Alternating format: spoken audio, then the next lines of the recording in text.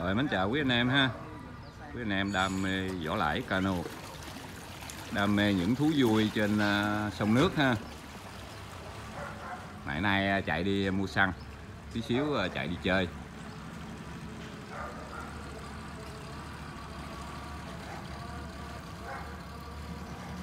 Anh em nào thích thì liên hệ với Thái, mua chiếc này nè về chạy đi hóng mát, đi câu cá rồi cũng ngon nè.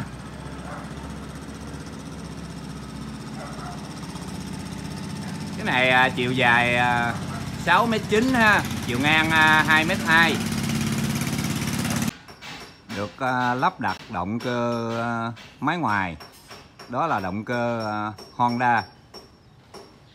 Động cơ này loại 4 thì ha, chạy xăng không cần pha nhớt. Động cơ có công suất là 90 mã lực. Anh em có nhu cầu mua chiếc này thì liên hệ với Thái qua số điện thoại là 0779 828 496. Anh em liên hệ mua về chạy chơi ha. Cái mẫu cano này là được đăng ký chở 9 người nha, 9 chỗ ngồi. Giờ đang thêm xăng vào trong bình chứa nhiên liệu á.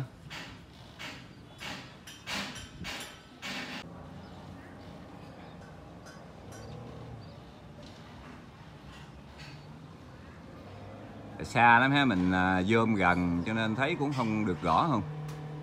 Chờ tí xíu chạy ngang đây rồi mà quý anh em xem.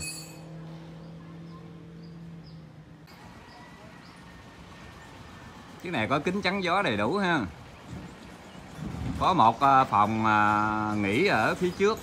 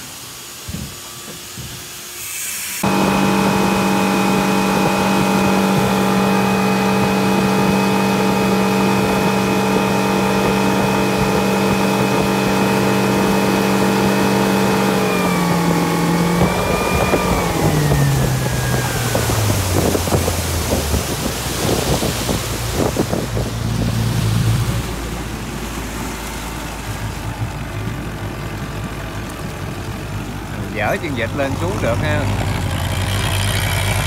không có gì.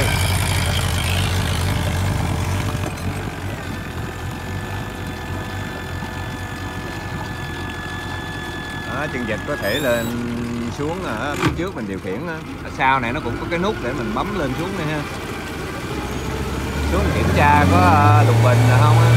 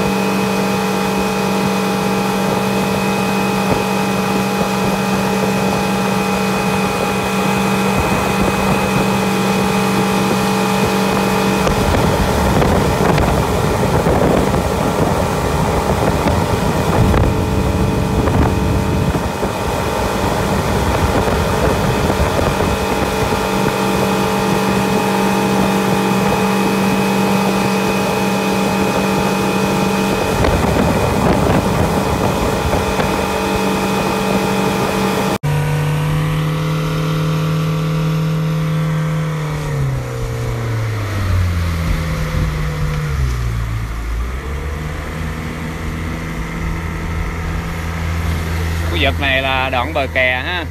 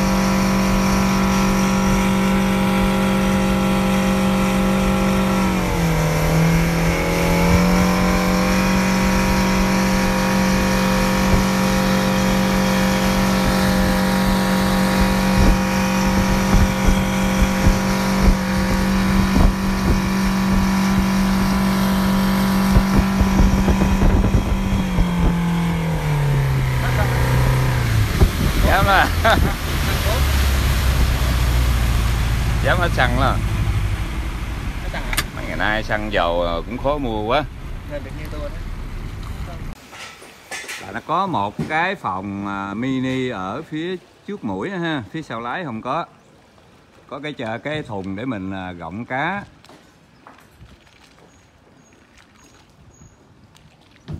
Đó là chiếc này được đăng ký 9 người đi nha, 9 chỗ ngồi.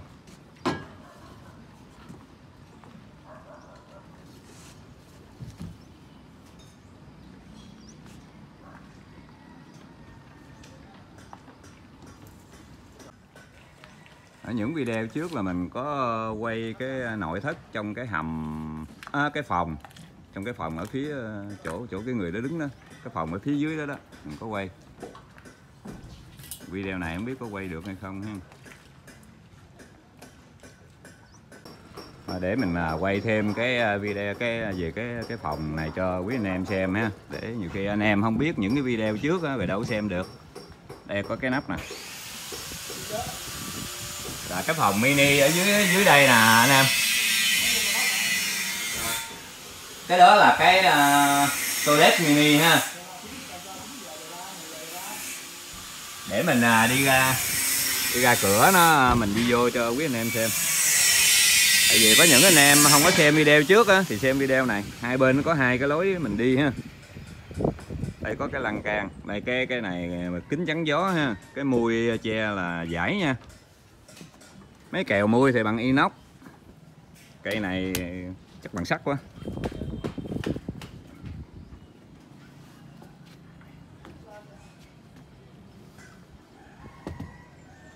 Đây động cơ bên trong nè. Còn sáng tròn ha. Có 4 xi lanh nha, 4 bugi. Honda ha.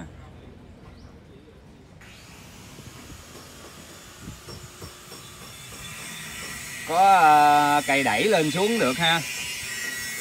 Lúc mình chạy mình phải canh ha, canh cái chân vịt lên xuống cho nó cái mũi cano đi cho nó đầm á. Đây là cái chỗ để mình thêm nhiên liệu xăng.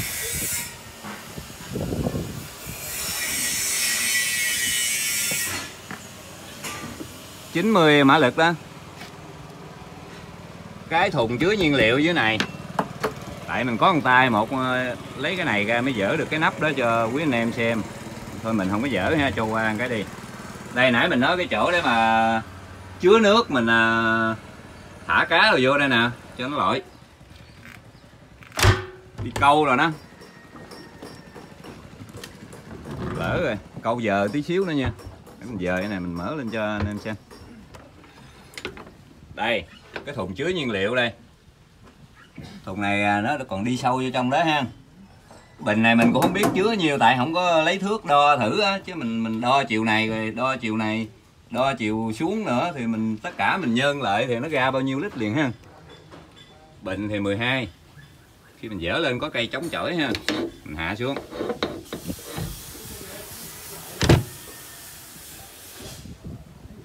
Có mấy cái đường thoát nước mưa hay là mình rửa cano á, thoát lên. Mình mình xây về hướng này nha. Đây là chỗ để mình ngồi lái nè. Đây nó có mấy cái thùng để mình chứa đồ linh tinh rồi cũng được.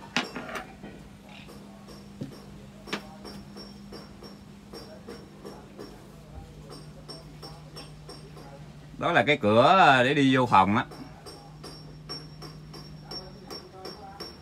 Đây thì cái bộ ga số ha, mình đẩy tới là nó vô số chạy tới luôn, mình đẩy tới là cái ga nó càng tăng lên ha, mình kéo về thì nó lùi lại, mình càng kéo về nhiều thì nó lùi lại nhanh. Như đây là cây ga, đây là cái lên xuống cái đuôi chữ Z, cái đuôi chân vịt á, lên xuống hai nút này.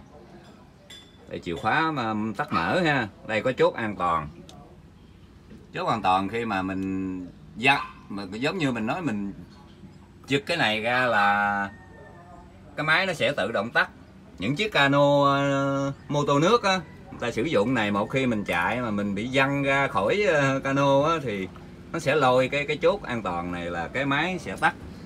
Chứ không thôi cái mô tô nước mà mình té rồi mà máy còn chạy, nó chạy hoài đó, làm sao ruột theo nó kịp, làm sao lội theo nó kịp ha. Cái vô lăng.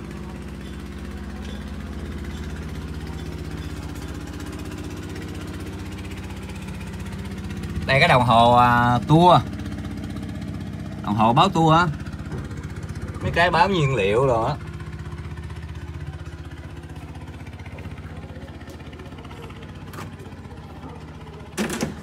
Đây cái cửa phòng, mấy ngày nay anh chưa có vệ sinh gì lại ha.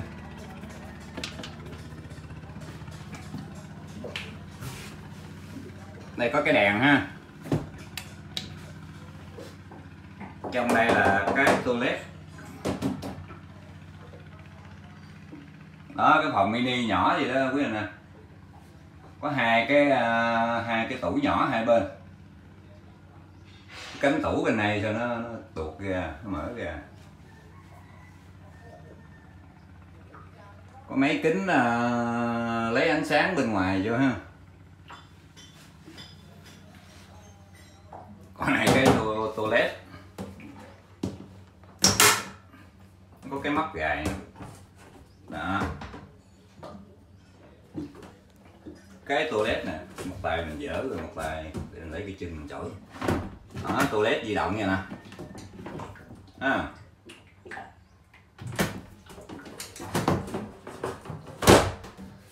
Cái toilet đó có thể mình bưng đi ra ngoài được ha, khiêng đi chỗ khác di chuyển được á.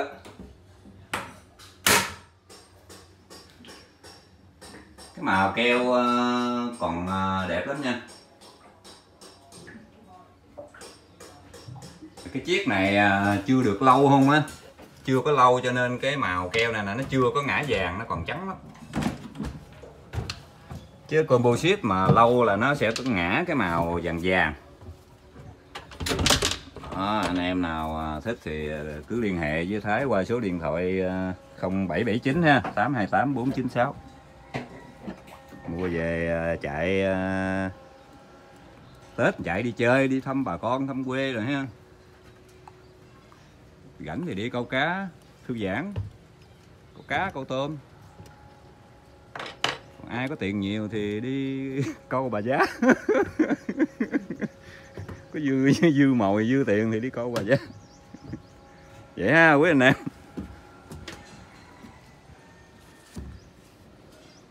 Rồi, chúc một buổi chiều vui vẻ nha. Đây quên nữa. Nãy mình nói 9 người đi. Đâu rồi, số 9 đâu mất tiêu rồi. Hình như phía bên kia. Đâu rồi, cái số 9 đâu mất tiêu rồi ta. Vậy là phía bên kia nó có cái số 9. Ra đây chịu thua rồi, hết thấy rồi. Có môn lội xong. À đây rồi. Là 9 người đi chiếc này nè.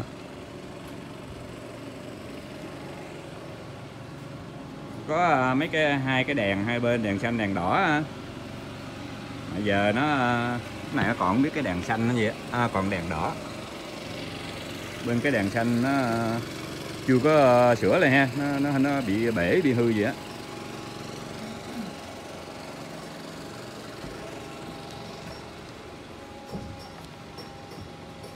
Như xanh đỏ liền luôn hay gì á.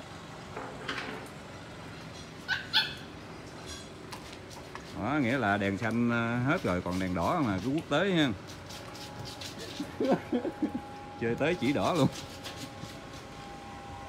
Vậy vậy nha anh em. Quay tí xíu coi vui thôi. Chúc một buổi chiều vui vẻ. Ăn Tết mạnh khỏe ha. Sum vầy, hạnh phúc.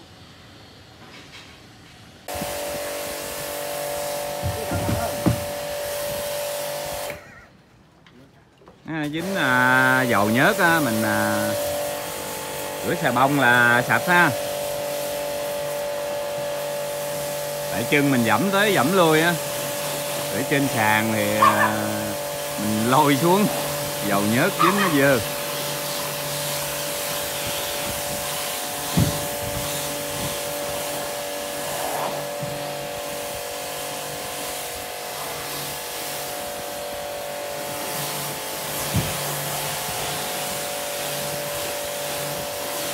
Này rửa chưa kỹ không á.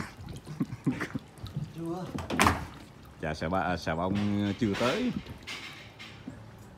Chứ xà bông tới là trắng ton đó nha. Thiện ơi, quay giá cặp xuôi theo chiếc này nè, đôn chiếc này lên.